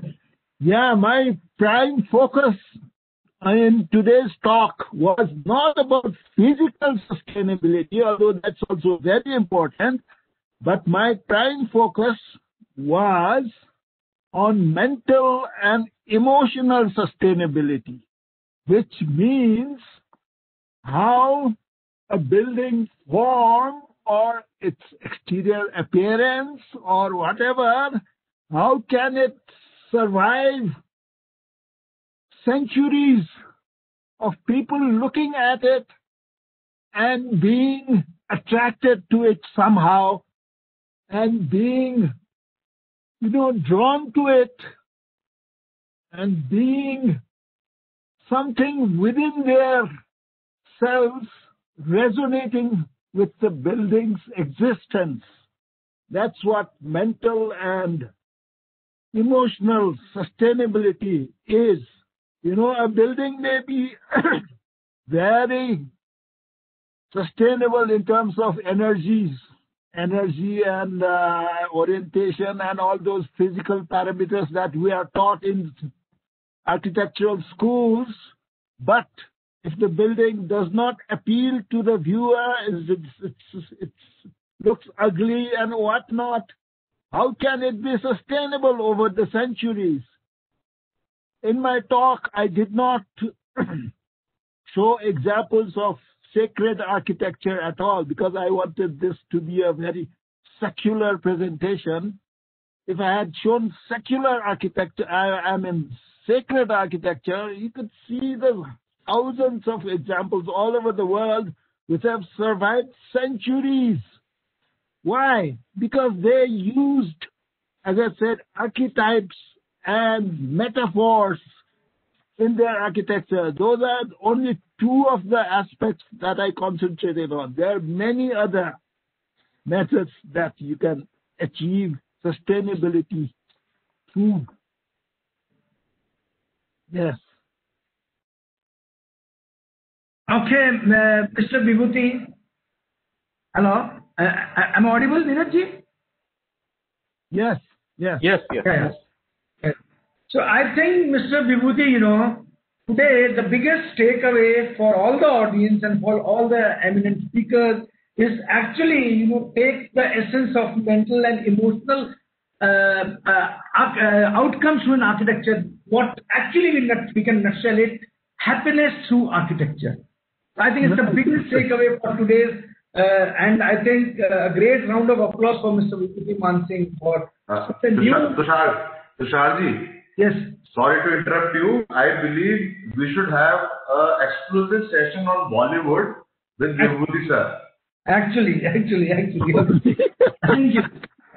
Now, Bisma, over to you, how far, since, I see no difference between India and Pakistan as far as our culture, our architecture, our social living is concerned, So how far have the sustainable studies, reached in terms of passive methods of energy conservation in Pakistan? Because we are talking about the energy conservation in the building. How far it has reached in Pakistan? Tushar, the energy conservation, sustainable studies are all there.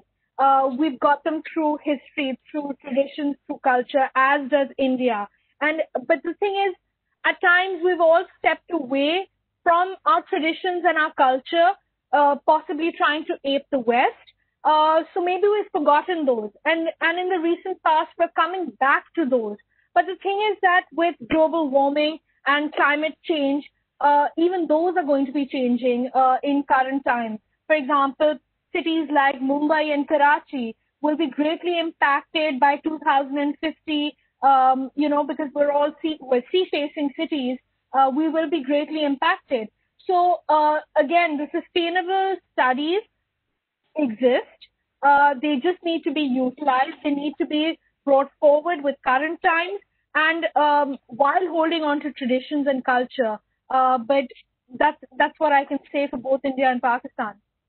Thank you. Thank you, Isma.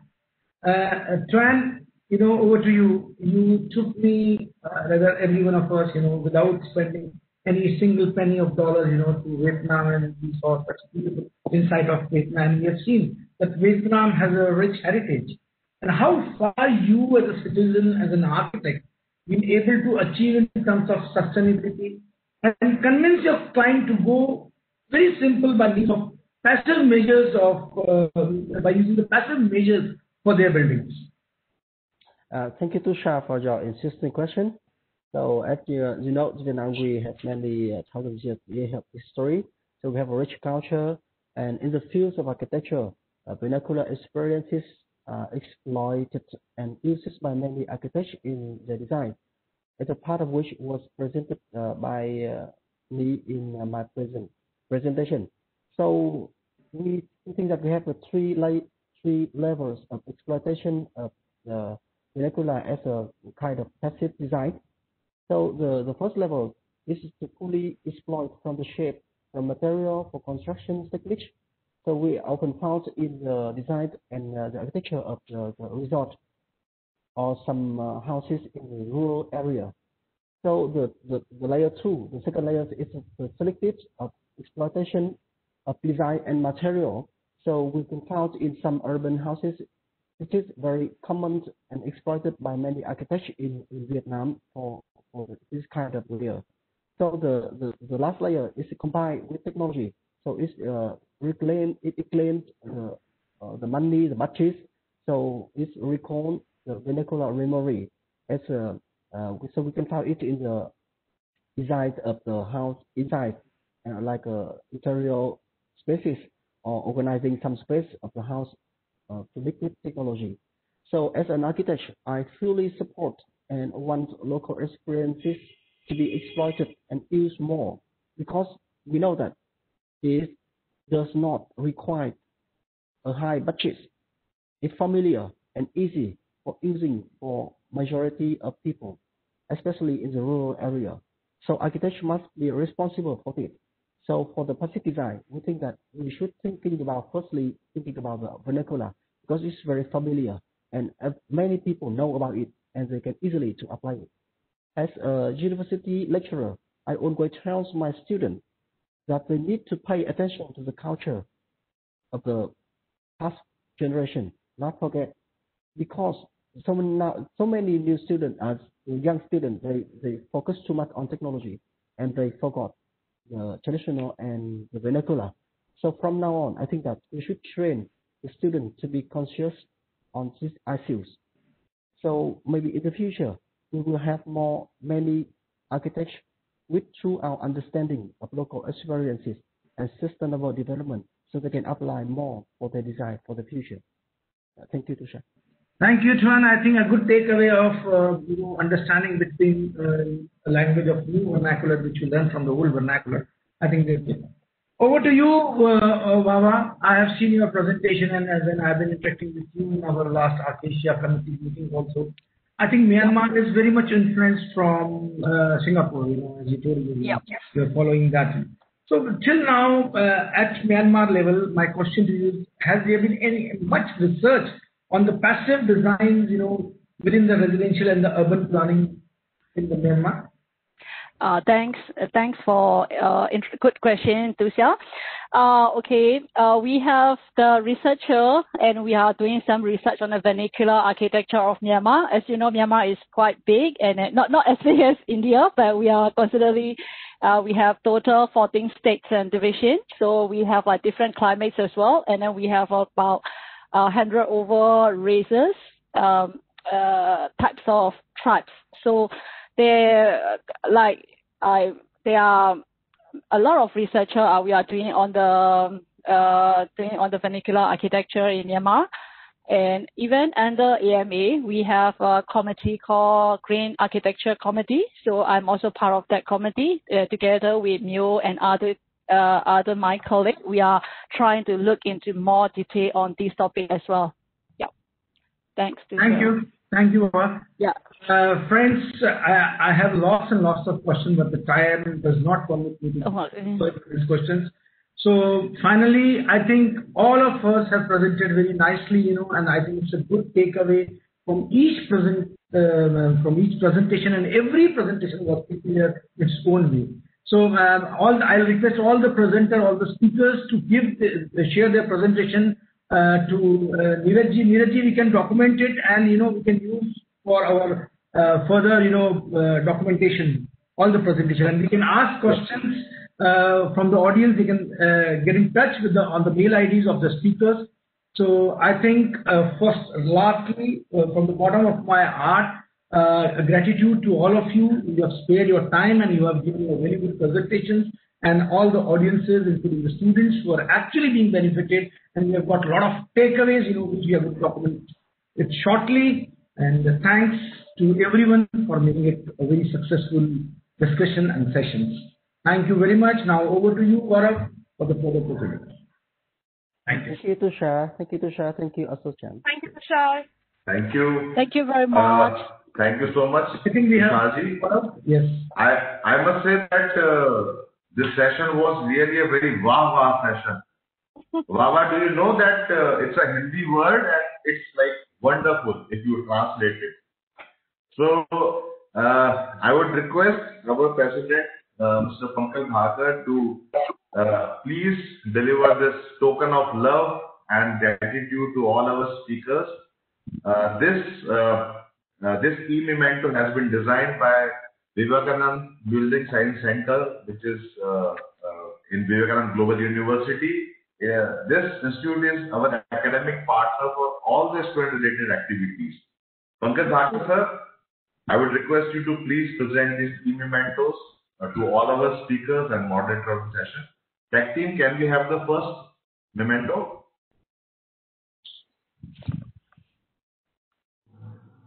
Thank you, Jayanta Pareraji, for sparing your valuable time.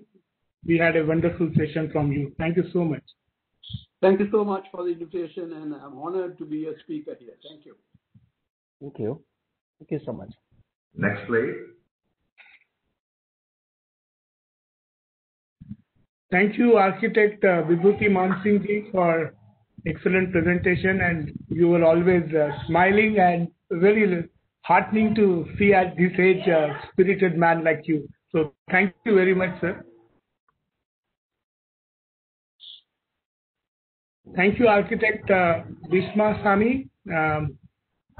You made our day valuable. Today was a great learning from an eminent architect from Pakistan, and we are looking forward for similar sessions in future. Thank you so much, Bhishma. Thank you so much, Pankaj Saab, and thank you so much, ASSOCHAM.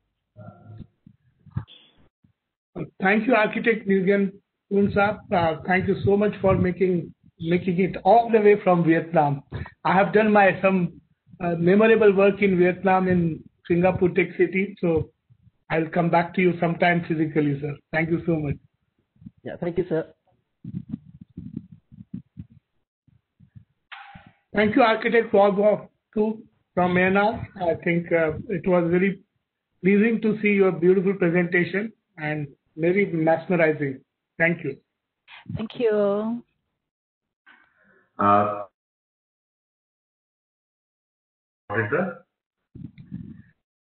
What words I can express my gratitude to you, Tusharji. I think you have been always at your best, and this was one of those days where we really are delighted with your leadership, with your vision, with your teamwork. I think you made this afternoon absolutely fascinating for all of us. Thank you so much, Tusharji. Thank you so much. Thank you very much.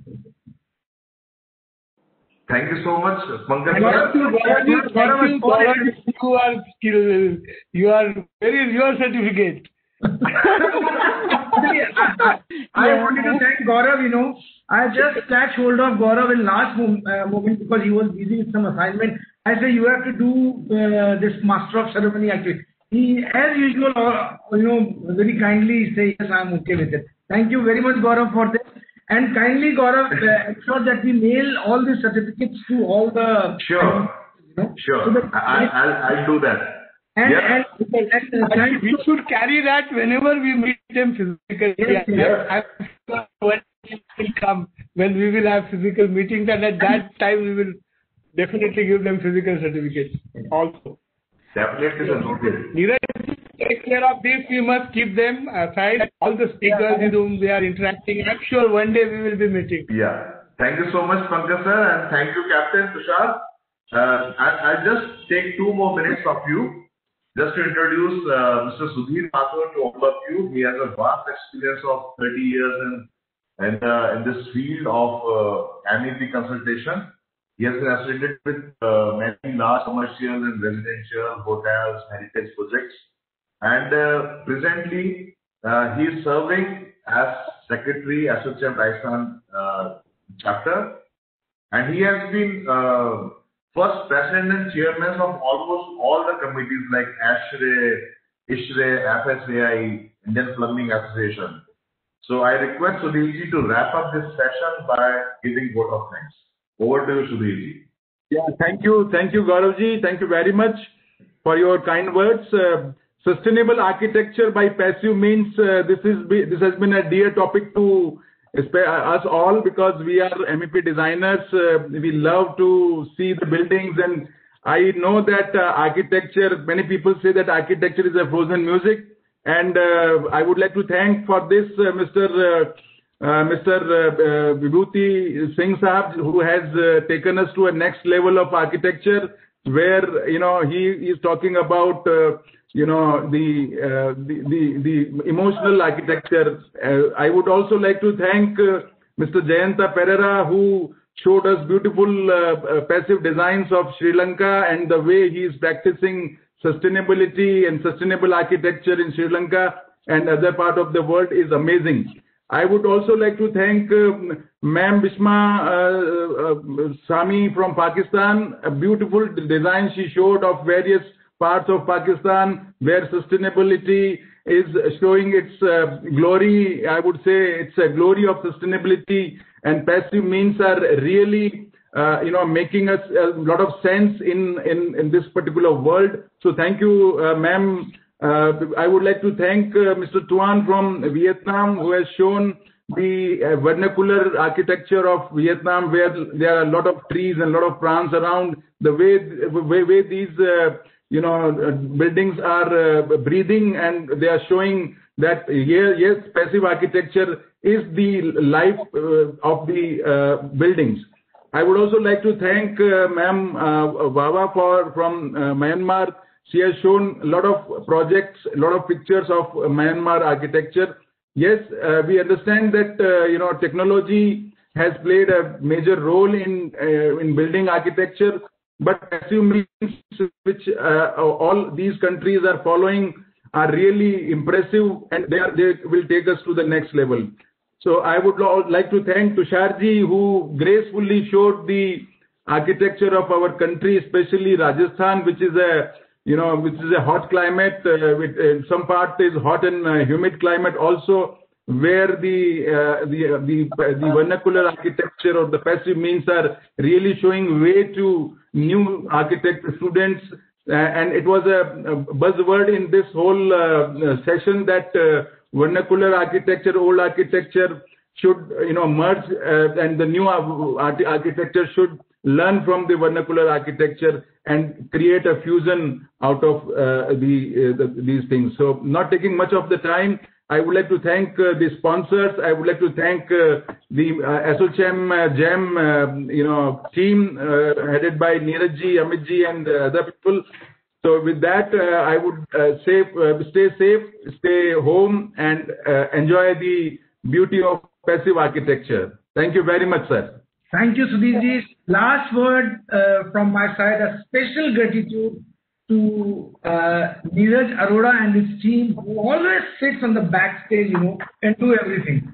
And so, Neerajji, thank you to you and your team for providing us and giving us this platform. Thank you so very much. Thank you, sir. Thank you. Thank you. Take care, I think we should everyone. take a digital selfie. Yes, we can have a selfie, yes. So with a count of 3, let's all have a smiling faces. So here we go. 3, 2, 1. Thank you. Thank you. Thank you. Thank you so much. Thank you. Bye-bye. Take care. Bye.